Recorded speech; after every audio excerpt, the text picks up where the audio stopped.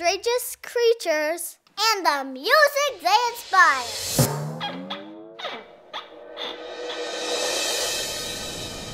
The ocean is home to many unusual creatures, but few are as strange as the sea pig.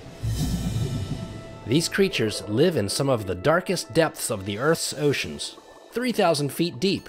Not a particularly easy place to visit, but today you'll get an up-close look. And I've invited some special friends to help record a song devoted to the sea pig. Direct from San Francisco, the Kronos Quartet. So today we're going to record and perform a piece inspired by the sea pig. They really are just amazing animals. Does it oink? I don't believe it oinks. Even if you pull its tail? I don't believe it makes any sounds, but it likes to eat. They do not. Like a real pig, yes.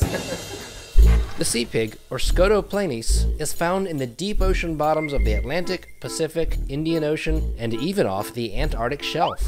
They have numerous puffy legs and a plump, pinkish appearance. To learn more about these mysterious creatures, I headed to the Monterey Bay Aquarium Research Institute to speak with Linda Kuhnz, a deep sea biologist. The sea pig, the Scotoplanes, get their name sea pig because they look like little pigs crawling on the ocean floor. Is this correct? They do. I don't actually think they look much like pigs myself. I think they look like cows. But the name sea cows has already been taken. Okay, so right.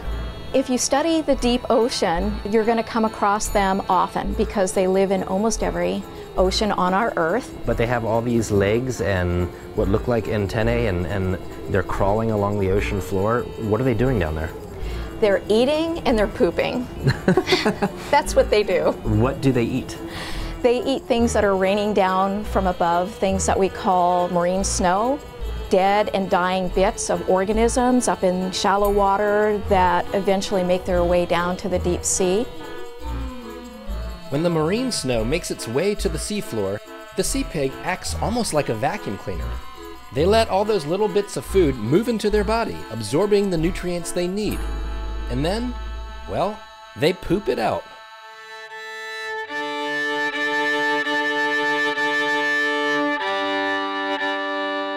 Sounds like a kind of a piggy sort of A, don't you think?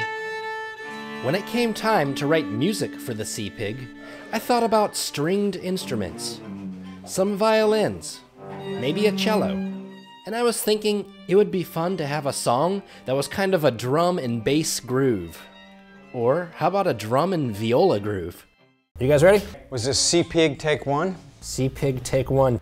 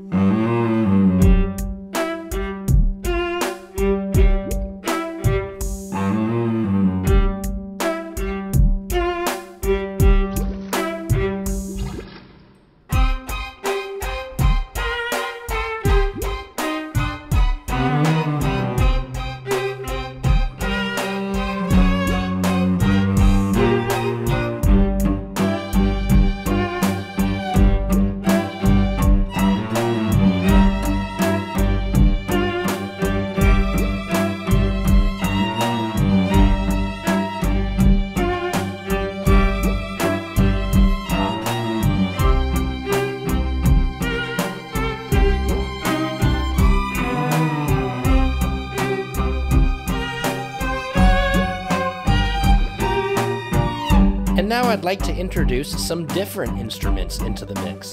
I brought you guys some toys that I think will help make some sea pig sounds. If you guys want to each take a surgical glove. These surgical gloves might make some sea pig-like sounds. Oh, I also brought you guys an entire bag of toys to pick from. You can throw anything into the mix. That sounds sea piggy. Whoops. Just about anything can become a musical instrument.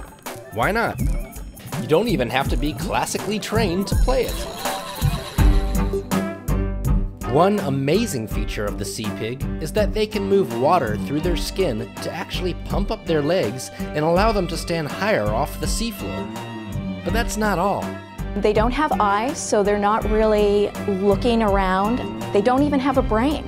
They have just kind of a nerve net throughout their body, and they are sensing their environment. That's how they are moving around. So what we have in this jar is a dead Scotoplanes. We can see the mouth here and the feeding tentacles, and you can see those all the way around the mouth. Scientists are still trying to figure out what those legs on their head are for. But that's just one of the millions of mysteries about the deep sea that we're trying to answer.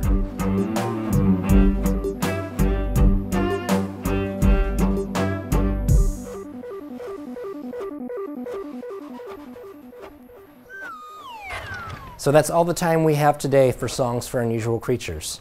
Thanks so much to the Monterey Bay Aquarium Research Institute and to the Kronos Quartet. And don't forget, you can leave questions and comments below. Bye! Bye.